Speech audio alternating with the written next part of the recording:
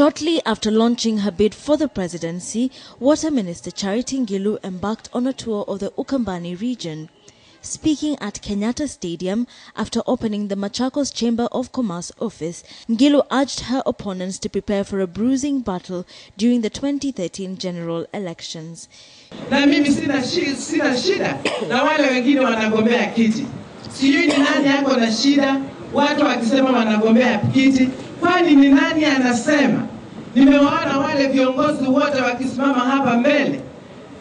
Na kila mmoja naona ako na mtu yule pia anataka hiyo kiti. Sijaona mmoja hapa ataenda anopost. Kwani mko mnaogopa nini? Wacheni kuogopa.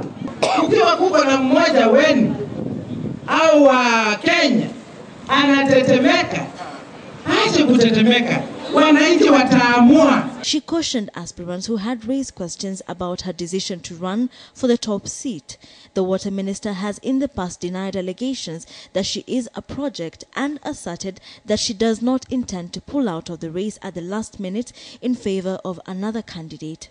Yule anaenda nyumbani Mheshimiwa Rais Kibaki akienda, hiyo kiti wanawake na wanaume wanataka.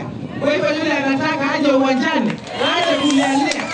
Kwani analialia namna gani? If you start to cry and the people are opposing you, you will never make it.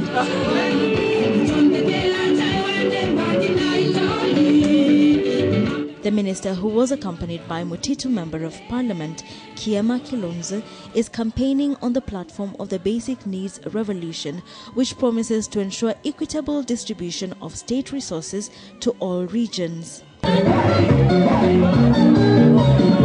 Wilkis Anyapwa, KTN Live at 1.